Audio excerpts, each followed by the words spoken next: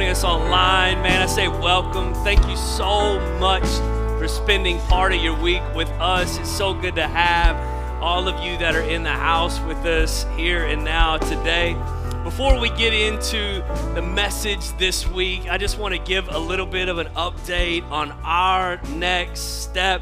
I know many of you have been by the building and you've seen the sign up on the outside and all that's happening. And so I just want to get us all on the same page because it is happening fast. Yeah. I have more gray hair as a result. So here's where we are. February the 11th will be our last Sunday here in this building. Yeah. February the 18th, we're going to have an online service as our teams finish up getting the building ready and the space ready for all of those that we are believing are going to show up on February the 25th, which will be the grand opening of our next step as a church. It's good stuff. Couple things that I want to note. We'll be reinforcing these and talking about these, just trying to get everybody informed. Our service times are going to change, so we will still have the 9 o'clock. Our second service will be at 10:30 rather than at 11. So it'll be 9 and 10:30. And the reason is one of the common things I hear is I didn't even know that person went to Merge. Two people going to the same church for a year plus and never cross paths because, as you know, our parking is not ideal here. You got to drive around the back of the building like it's a cult. You have to cross a creek. And so we have to fully empty the parking lot here before we can have enough room for the next service to come in. And so one of the things that this building affords us the opportunity to do is to have enough parking spots and enough lobby space so that we can be one church with two services. And so we'll have some overlap in the lobby, and we care about that because we care about community here, and as we're going to talk about throughout the message series, we care about real relationships. The E in Merge is enter into real relationships. Our groups will be stronger as a result. Our relationships will be stronger. You're going to see people here that you didn't even know attended this church. So I want to make something clear just to help out our parking team that is so incredibly faithful. It is freezing cold out there. They show up like polar bears. So we're still going to ask you to park in specific places because our services are going to overlap. If you can imagine 250 to 500 cars trying to leave at the same time that these other cars are coming in, what happens is spots get left empty and open and popcorn in. Imagine if everyone showed up to Walmart at the exact same time. The mess that would make. And so we're still going to have structure and organization. Why? Because we're trying to create that welcoming environment so everyone that comes in can hear the truth of God's word, because our mission is to lead people to new life in Christ. And some of you are going to have, you're going to know how it works, but your first time to church is terrifying. It's frankly a very miserable experience. You pull into a parking lot, you're not sure where to go. So it can be very comforting to know where to park. And so this gives us the ability to move those service times closer so that we can have better community. Here's what also happens as a result of moving those service times closer together. It makes it so much more attainable for us to serve one and worship one. No longer will there be this really long gap between the two services that's kind of awkward and unsure. I put it to our team like this. We don't have a halftime, we play double headers. I stop sweating before we make it to the second service. And there's just this lull that occurs. And so what will happen is if you attend the 9, the moment you come out, it's going to be time to serve. And if you're serving at the 9, the moment you're done serving, it's going to be time to attend. And so it gives us this opportunity for everyone to serve one and attend one. And why does that really matter? It matters because we love who you are, not what you do. And we're going to talk about that as part of this message series, but I want you to hear this abundantly clear. We love you for who you are, not what you do. And because we care about who you are, we never want you serving from a place of empty. And if you're not having the opportunity to gather in corporate worship, to celebrate God's faithfulness, to receive the word locked arm in arm with one another, what happens is you get yourself to a place of empty. And we care about who you are too much to watch that happen. So we're moving our service times to create better community, to give better opportunity to serve one and to worship one, because we care about who you are, not what you do. So what do we need you to do? I know we just said we care about who you are, but we care about who you are enough. We want to see you operating in your gifts, and we want to see you fulfilling God's purpose for your life. So the first thing that we need you to do is we need you to sign up for Move. If we have that number, I should have it memorized, but I got to be honest, I don't. If you would text MOVE to this number, 4793, you can do it right now. Dead serious. Pull your phone out. It's perfectly acceptable. You don't have to wait. If you wait, you'll forget. I don't remember the number. I think I probably made the number, and I don't remember the number. So let's do it right now. Let's text MOVE to 479-348-45555. And here's what is going to happen. You're going to get information about when we have opportunities for you to come and help us get moved in. Just this last week, we had opportunities for people to show up and serve. And here's what's really cool. When everyone's pulling on the same rope, no one has to become exhausted. And so when there's a whole lot of people, in fact, last week, I think we just kind of did this, and it was snowy and it was whatever, and 80-something people signed up, and we showed up, they moved chairs. By the time I got there, it was done.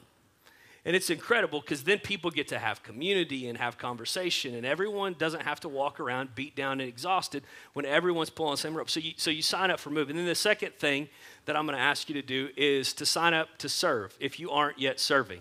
There's a blue card in the seat back in front of you. There's a QR code on it. Scan it. Sign up. And when you sign up, you begin to use your gifts, and you begin to have these moments in your life where you see God working in and through you. And our vision at this church is to see kingdom come through your life. Not just through this church, but we want to see kingdom come in and through your individual life. That is our job as a staff, is to equip you to do the work of the ministry, to see kingdom come in and through your life. And we take it very seriously. So sign up to serve. And it's really important in our next step because we want to make sure that Merge is still Merge, right? How do we carry the DNA forward? By all of you that are here serving there. It's how we continue to do what we do, because Merge is Merge and Merge will always be Merge, but Merge is Merge because of you and because of the culture that you carry. And so we need you using those gifts in the new space, carrying that culture forward, because that's just a building. We're going to make it a home for people to come and find new life in Christ. And that happens when you guys, and what you do, I was preparing the annual report for this year, and there's some really incredible things that happened in 2023. I can't wait for you to see it. But one of the incredible things is we have 398 people actively serving on teams right now. Yeah, you can clap for that. The prayer is that it's over 1,000 in 2024. Because again, we care about who you are, and when everyone is pulling on the rope and everyone is doing their part, no one has to get to a place of empty. So we serve one and we worship one, and everyone pulls on the rope and everyone participates, and it's how the kingdom of God moves forward on this earth through Christ's local church. And so as I say that, here's what we're going to ask specifically. When you're on a team, I'm going to ask you to sprint with us for 6 months. It's going to be crazy. I'm just telling you. We're going to move in. 5 weeks later, we're going to have Easter weekend. 3 weeks later, we're going to have a baptism Sunday. 4 weeks after that, we're going to have Mother's Day. Come on. Amen? Yeah. That kind of feels like God's timing to me. This opportunity to take big swings at it right when we get into this new building. And so we're going to ask you to sprint with us to make sure that that DNA is carrying and that culture is carrying forward. And I know some of you are like, no way, I don't want to move stuff and I don't want to serve and I don't want to do any of that. I'm not even sure if I want to be here. And maybe you came in the room and you don't yet know Jesus. Like you're just skeptical of this whole thing. Can I tell you, that's perfectly fine. Like you can sit here as skeptical as you want to be for as long as it takes, because I know if you just keep showing up, what happens is the Holy Spirit will begin to work on your life in a way that I never can. So this is a safe place for you to be skeptical, but here's what I would tell you. If you'll give us 10% of your trust for the next 6 months, we'll earn the other 90%. If you'll sprint with us and run with us, we'll love you as well as we can because we care about who you are, not what you do. And this is going to be an incredible year. We're going to look back on it and we're going to see that we got the opportunity to be a part of something really, really special in the kingdom of God. Amen? Come on, give God some praise. I try not to take up message time with announcements, but I felt like that was justified. So let's dive into the word and get in this message. Man, it's part 3 of our series, New, Growing Fresh Faith, where we're talking about how we can grow. And we kicked it off talking about spiritual growth because we understand that spiritual growth is the foundation to all healthy growth in our lives. And today we're going to talk about growing in our relationships. And last week we talked about growing in our emotions and in our emotional maturity and our emotional response. Why? Because it's hard to have great relationships without great emotional response, without great emotional maturity. In Mark chapter 12, verse 28, we see this passage that's occurring, and Jesus is teaching in the synagogue, and he's leading people in a way that only Jesus can. And it says this: one of the teachers of the law came and heard them debating. Noticing that Jesus had given them a good answer, he asked Jesus, of all the commandments, which is the most important? Now, if you pause here, oftentimes we portray this passage as though this particular teacher of the law is being a little bit snarky and he's trying to pigeonhole Jesus. And maybe that is true. Maybe this particular individual heard the debate and he heard the responses of Jesus and he thought, I'm going to trick him. But it also could be that this is just an educated individual, a Jewish rabbi, and he spent his life counting 613 individual statutes in the law.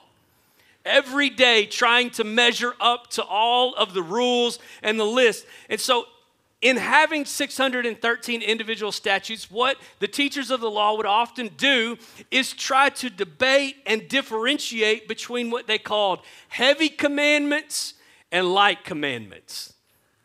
Like, which ones do we really have to follow, and which ones are going to be okay if I don't follow on Tuesday? Kind of like raising kids. Mom throws the middle name in there, that's a hup to moment. You know what I'm saying? If she asks you without even speaking your name, totally safe. First name, little bit warm. Middle name, you better do it. They're just trying to figure out, like, which rules are most important and which ones should we prioritize, because priorities shape the direction of our life. And this is what Jesus says. The most important one is this. And Jesus kicks it old school. He throws it back to this passage that we find in Deuteronomy. He's quoting scripture at him. He says this: Hear, O Israel, the Lord our God, the Lord is one. Love. Everybody say love. Love the Lord your God with all your heart and with all your soul and with all your mind and with all your strength. The second is this: love your neighbor as yourself. There's no greater commandment than these. I like the response. Well said, teacher. The man replied, you're right in saying that God is one and there is no other but him. We see this concept of loving our neighbor echoed in John 13 and 34, where John says, a new commandment I give you, love one another as I have loved you, so you must love one another. John echoing the words of Jesus. Love one another as I've loved you, so you must love one another. And then in 1 John 4:19 says, we love because he first loved us. Whoever claims to love God yet hates a brother or sister is a liar. For whoever does not love their brother and sister whom they have seen cannot love God whom they have not seen. And he has given us this command: anyone who loves God must also love their brother and sister. Let's pray. Heavenly Father, we thank you for your word, your truth. God, I pray that it would speak clearly in and through me today. God, I pray that each and every one of us would be transformed by your power, by your might, that we would stand in awe of your faithfulness and in the way that you're moving in and through this house. We give you all the praise, honor, and everybody said a great big. I love Jesus' response. This is a super difficult question. It's a question that a man is asking about 613 different statutes in the law, and which one should he prioritize? And Jesus breaks it down like this: love God. Why? Because our love of God brings forth all other love in our life. True biblical love comes from understanding and elevating the Father in our life and recognizing his goodness. Then Jesus says this: hey, after you love God, I want you to love your neighbor. Starts to get a little tricky there, right?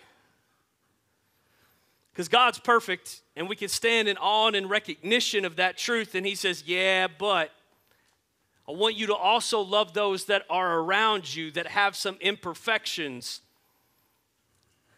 This is a relational concept that we're talking about here. This isn't a transaction that Jesus is illustrating. Jesus is illustrating transformative relationship and saying, I want you to love your neighbor. And then he gives a little bit of a third step. He says, I want you to love your neighbor. How? I want you to love your neighbor as yourself. And I personally believe that this is a stumbling block for many of us in our faith journey, because many of us struggle to love ourselves in a biblical concept. See, some of you in the room, like, you really love yourself. You know what I'm saying? Like, you wake up every day, you look in the mirror, bedhead, stanky breath, and you think inside your head, the world is lucky to have me.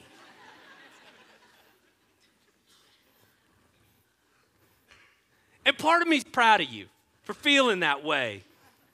But there's a real fine line between loving yourself and pride. And if we value ourselves from a place of pride, we will never love our neighbor as Christ so loved us. And I know maybe you're going through a season where you're just trying to speak words of affirmation, and maybe you say, I'm just finding myself. But here's what's really crazy about the upside-down kingdom of God. We were meant to lose ourselves so that we could find God. Hence the prioritization of loving God, then your neighbor, how? As yourself. Some of you wake up and you feel that way and you're just fired up about it. But I believe that many of us wake up every day, we look in the mirror and we list everything we hate about ourselves. I've gained weight. I'm not smart enough. I don't have enough friends. People don't really value me. My life is destructive. I'll never get past the decisions that brought me to this place of brokenness. All I can remember is the mistakes and the regret and the shame. When we look at ourselves from a place of disgust. And if that's you, can I just encourage you today that the Creator himself sees you, values you, loves you, and cares for you? And if you're to love your neighbor well, and your neighbor includes your spouse and your kids, not just the guy down the street, includes your coworkers and the one that you're just crossing paths with, that you may never learn their name. If you are to love your neighbor as God calls us to love and to have real relationship with them, you have to love yourself in a biblical, appropriate concept. So the goal is this: to wake up, to look in the mirror, and make the decision to see yourself as God sees you. God sees you as his creation. And when you begin to see yourself as God's creation, you will begin to love yourself in the right way, which gives you the ability to love your neighbor as you are called to do so. Why is this important for us as believers, for us as a church, for us as a community? It's important because we can't love others as God loves them if we don't love ourselves as God loves us. We lack the ability, hence why Jesus is laying it out. He says, you got to love God. And then you have to love your neighbor. Oh, and by the way, you have to love your neighbor as you love yourself. And if you're loving God, you'll love yourself in the appropriate way. He's creating a circle for us so that we can live in consistency of relationships, so that we can grow in our relationships through our new faith. I'll illustrate it to you like this.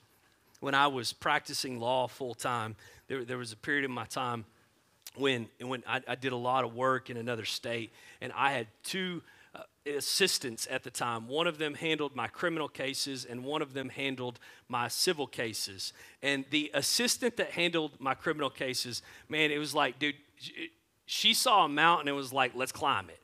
I mean, she was happy and excited and joy-filled and exuberant. If there was a problem, she was going to find a solution. In fact, one time, I'm in the middle of a homicide trial, and there's a witness that I need, and this particular witness is about 12 hours from us and is being sort of difficult. That's a nice way of saying, like, you want to choke them, you know what I mean?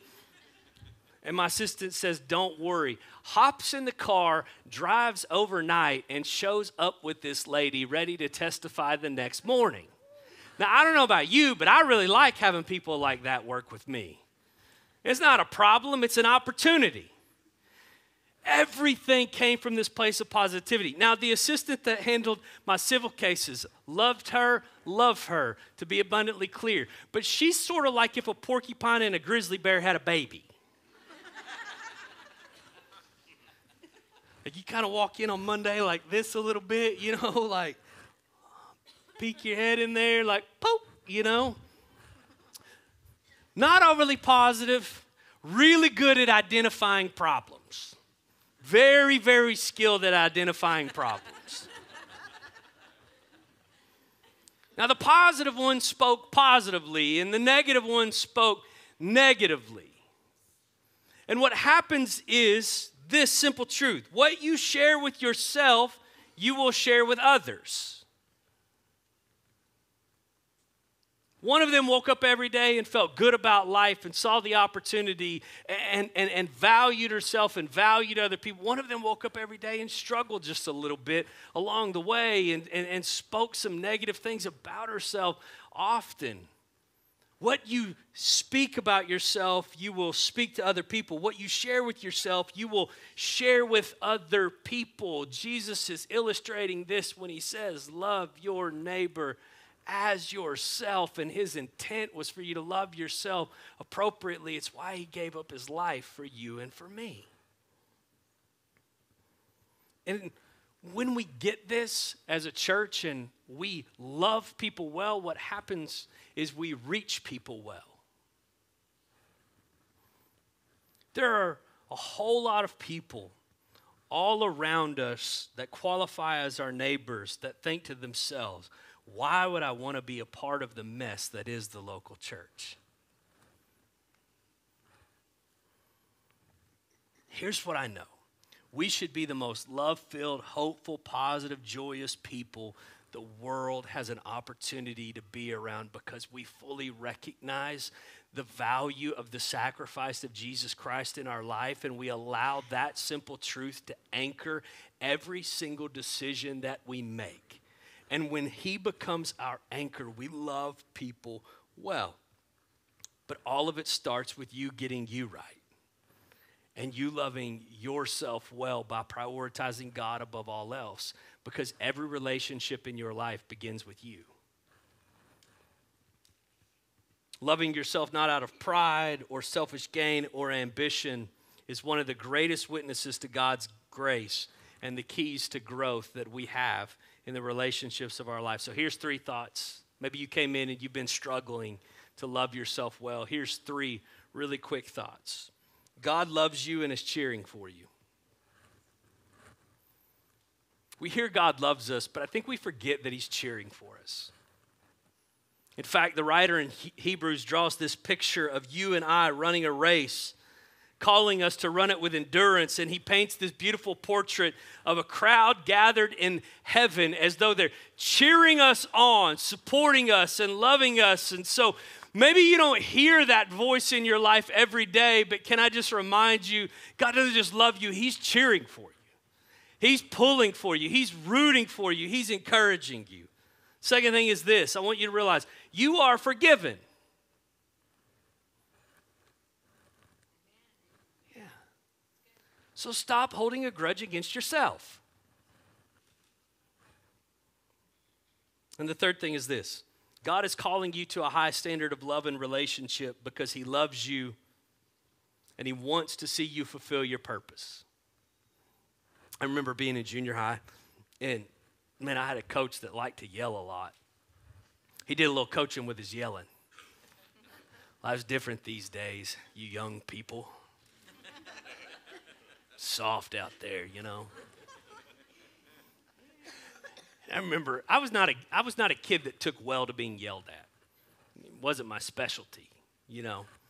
And I remember him setting me down one day, and he looks me directly in the eye, and he's like, listen, son, the day I stop yelling at you is the day you got something to worry about.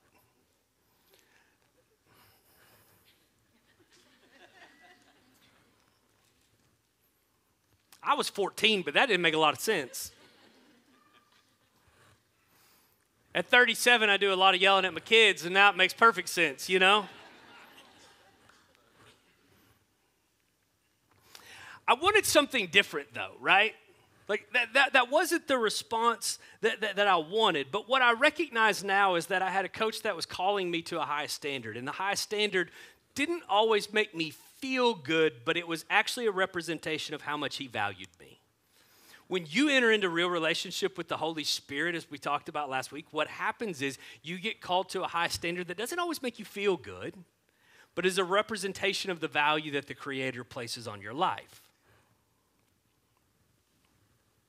We at this church, listen, man, we call people to a high standard of love and real relationship building, not because we have it figured out, but because we love you. And we want to see you fulfill your purpose. See, God calls us to a high standard because he cares about who more than what. And in real relationship, we have to learn to value people for who, not what. So let me say this to you again. As we started the day, we love who you are, not what you do in this house, because it's the foundation of genuine and real relationship. And if you're going to love your neighbor as yourself, you're going to have to love your neighbor for who they are, not what they do. So let's give it some legs. I would say this: stop searching and start becoming. Stop searching and start becoming. Romans 12, 9 through 12. If you were to open it up in a physical Bible, you might see a heading that says something along the lines of love in action. It's Paul giving some really good instruction on how we actually love our neighbor as ourselves. Like, how do we do this? And here's what he says. Love must be sincere. Hate what is evil, cling to what is good. Be devoted. Everyone say devoted. Be devoted to one another in love. Honor one another above yourselves. Never be lacking in zeal, but keep your spiritual fervor, serving the Lord. Be joyful in hope, patient in affliction, faithful in prayer. Share with the Lord's people who are in need. Practice hospitality. Bless those who persecute you. Bless and do not curse. Rejoice with those who rejoice. Mourn with those who mourn. Live in harmony with one another. Do not be proud, but be willing to associate with people of low position. Do not be conceited. Do not repay anyone evil for evil. Be careful to do what is right in the eyes of everyone. If it is possible, as far as it depends on you, live at peace with everyone. Do not take revenge, my dear friends, but leave room for God's wrath, for it is written, It is mine to avenge. I will repay, says the Lord. On the contrary, if your enemy is hungry, feed him. If he is thirsty, give him something to drink. In doing this, you will heap burning coals on his head. Do not be overcome by evil, but overcome evil with good. Paul gives us some keys to, like, how do I, it's great to say I'm going to love my neighbor as myself, but how do I actually do it? Just a few thoughts. The first is this: focus on being one-faced. Practice not saying anything about anyone that you wouldn't say to his or her face. Now, some of you heard, like, don't be two-faced. That's the common phrase. But here's what I found. It's easier to start something than it is to stop something. So if we'll focus on being one-faced, what happens is we're naturally replacing the act of being two-faced. So we focus on being one-faced. Paul wrote that. Pretty wild. Crazy thought. But if I'm really to love my neighbor as myself, I have to get myself to a point where I focus on being one-faced. Now, this brings us back to why it's so important that you love yourself as God loves you. You view yourself as his creation. Because many of us have a tendency to be two-faced because we don't want anyone to say it to our face.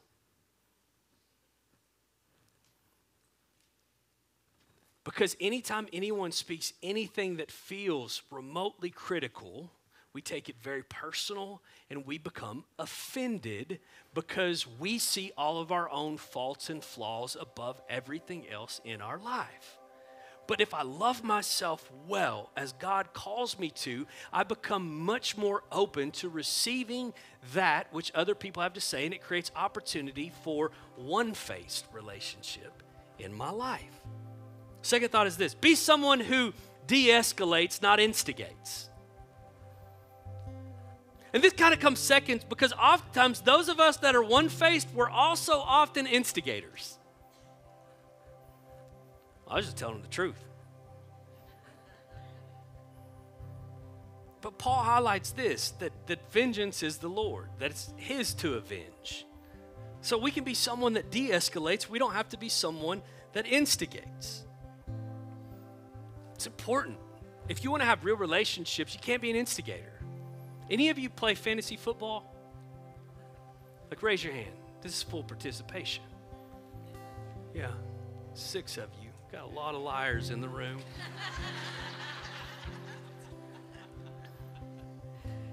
If you play fantasy football, you're probably on a fantasy football text chain, and if you are on a fantasy football text chain, I don't really have to give great explanation of this, but for those of you that don't, there's always an instigator on a fantasy football text chain.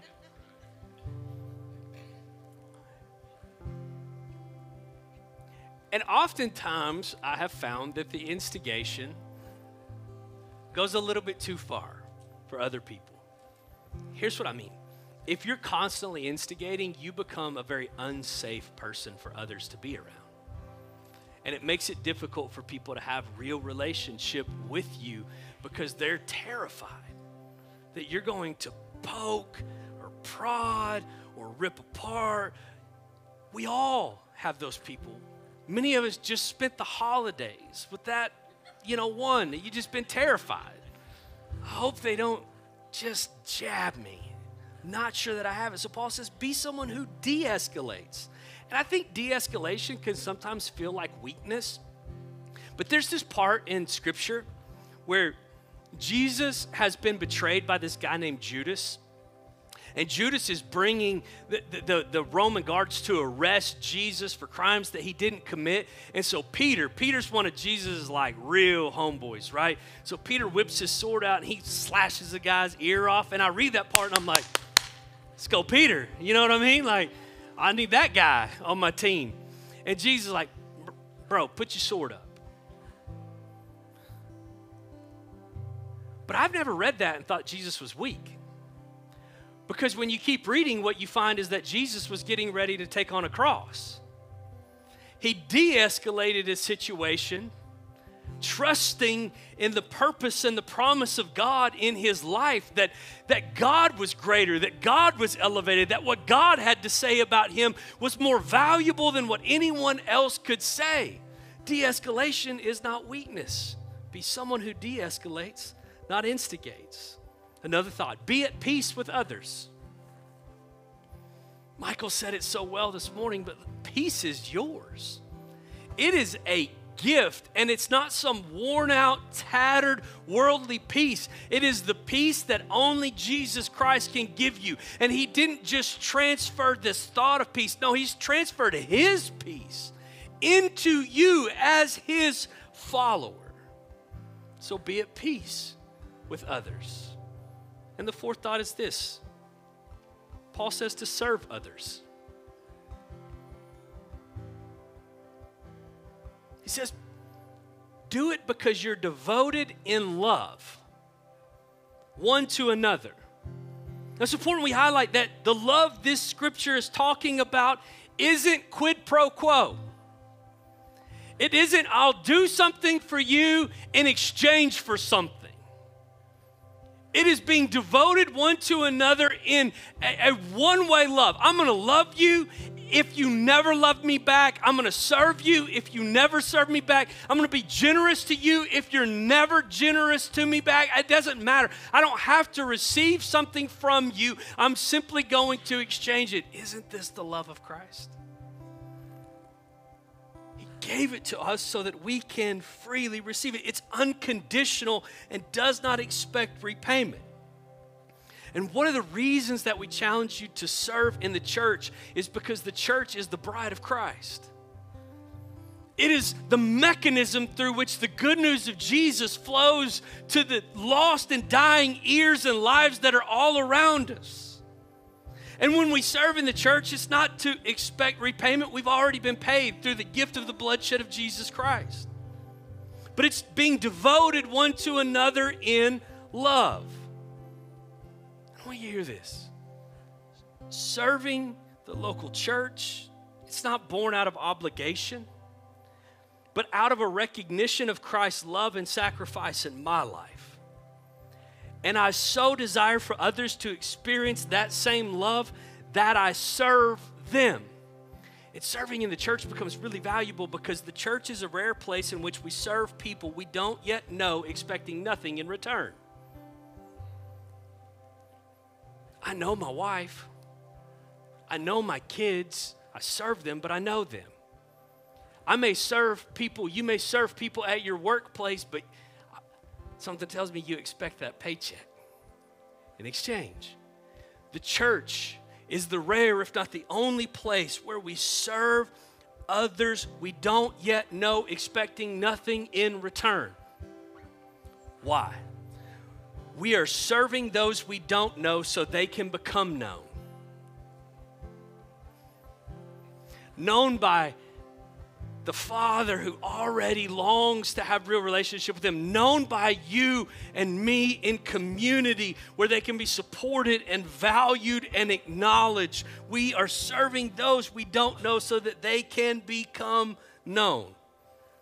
Because a group of unknown individuals isn't the goal. A community of believers devoted to one another in love is. Notice what Paul said. Just two words in a sentence. Practice hospitality. Do we recognize hospitality is a biblical principle?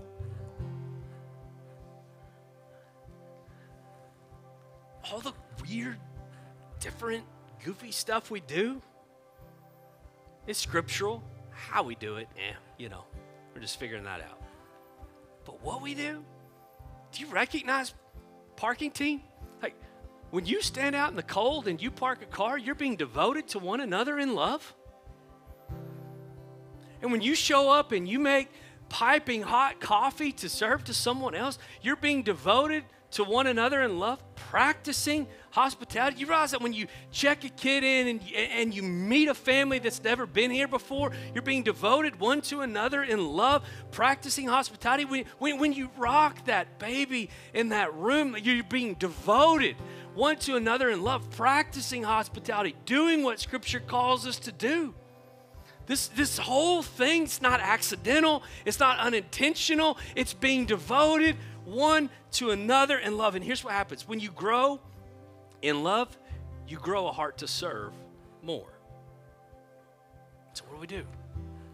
We love God. Meaning what?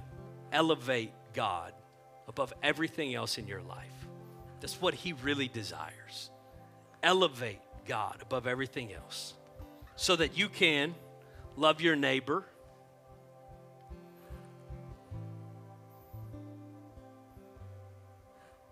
How? As yourself. And I don't know where you are in your journey, but I do know this. The foundation to your healthy relationships all begin with your relationship with God. So we love God first, and then we love our neighbor as ourselves because Christ so loved us. Heavenly Father, we value you. We elevate you above all else in our lives, declaring that you are more than enough. God, we praise you and we glorify you and we magnify you in this place. And God, I pray that we would be a church that genuinely loves others, that enters into real relationships, that walks alongside one another, not just in the victories, but in the moments that feel like defeat, knowing that it is temporary. Heads bowed, eyes closed all across this place. Maybe you came in this room and you would just, in a moment of vulnerability, you would say, you know what, Jacob, like I really struggle to love myself. And I think it's a stumbling block in my ability to love other people well. If that's you, would you just slip your hand up? Nobody's looking around. Not going to embarrass you. Thank you, guys. All over the place. Thank you, thank you, thank you. Heavenly Father, God, I pray for each individual that lifted their hand in this place. God, I pray that you would make your face shine upon them, that you would be gracious to them, that you would give them a peace that comes from understanding that they are your son or your daughter, that you know them, that you've gone before them, that you're walking beside them, and that you'll come behind them to give them the push that they need to continue on this journey. God, I pray that they see that your love is for them and that you're cheering them on, that they are forgiven, that you know each and every thought, each and every moment, each and every doubt, anxiety, and fear, and that you are greater than all of it. We give you all of the praise, honor, and thanksgiving, and everybody in the house said a great big amen. Come on, give Jesus some praise.